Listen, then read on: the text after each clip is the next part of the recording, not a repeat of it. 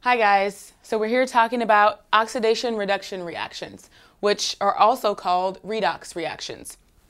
So you might recall recently that you've learned about other types of reactions, say a precipitate reaction for which the driving force is formation of a precipitate, or perhaps an acid-base reaction for which the driving force is formation of water. So with an oxidation-reduction reaction, the driving force is the transfer of electrons, which throughout this section I'll denote as E-. So redox reactions usually occur between metals and nonmetals to form an ionic compound in which the metal becomes a positively charged ion or a cation and the nonmetal becomes a negatively charged ion or an anion.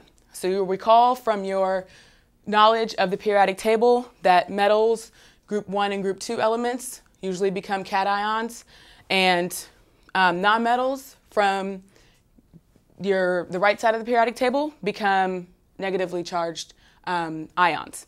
So because we know the conservation of matter tells us that electrons are neither created nor destroyed, that means that in a redox reaction, oxidation and reduction must be coupled. So you cannot have one without the other.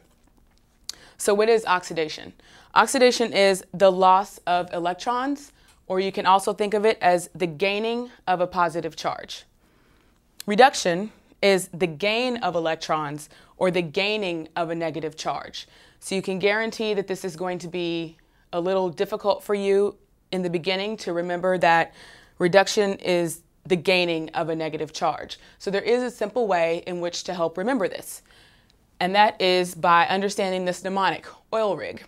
So oxidation is losing and reduction is gaining. Okay, so when something is oxidized, you lose electrons or gain a positive charge. When something is reduced, that means you gain electrons or you gain a negative charge. So here's a very simple reaction to illustrate this point. So here we have magnesium, which has an overall 0 charge, and it goes to form magnesium 2+, right? So that means that in order to go from a 0 charge to a 2+ charge, we must have lost 2 electrons. So that means magnesium was oxidized. It lost electrons.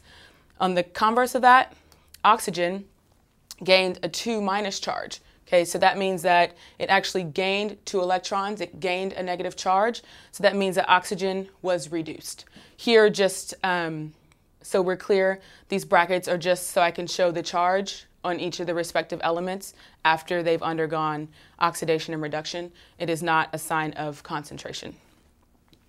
So then also, last point, is that you can have oxidation reduction between 2 nonmetals. And how do you know that that's what's occurring? Is that oxygen is formed as a reactant or a product. And when you have 2 nonmetals reacting in an oxidation-reduction reaction, the product is non-ionic, unlike in our reaction with a metal and a nonmetal. And that's pretty much oxidation-reduction reactions.